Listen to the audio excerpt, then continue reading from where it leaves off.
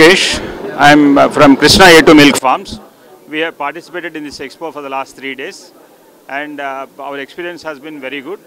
And we focus mainly on the maintenance of indigenous cows, mainly gir cows. We have 250 gir cows with us, and we don't separate cows and calves anytime. And we milk the cows only from the happy cows.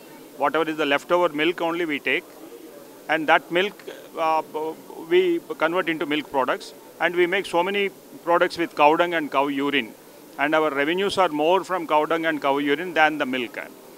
And we feed cows with ashwagandha, shatavari, guduchi, punarnava, and palash, and safed musli and haldi, so that the herbal extracts are getting into the milk and the ghee. That's why our milk and ghee are precious. We deliver anywhere in the city, any product of ours, and we charge 200 rupees per liter delivered at home, and our ghee is sold at 2000 rupees half liter, so, because of the herbal extracts lying in that. And anywhere in the city we deliver.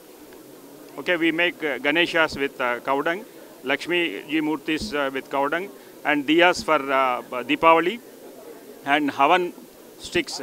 Because normally we, for making Havan, we don't know what kind of wood they are selling in the puja stores. So we have made Havan sticks with using with only cow dung. And we make diyas of different sizes and different shapes and different patterns. And this is made with small biscuit-like things which are punched with swastik, Om, Shri, Shubh, Labh, which can be stuck to the chokats. And we make dhoop for spiritual activities. And we make dhoop sticks for the dhoop battis and dhoop cakes for mosquitoes.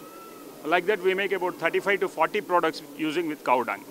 So we are very happy to participate in this, and we have impressed so many people here, and we have got so many customers also for our milk and ghee.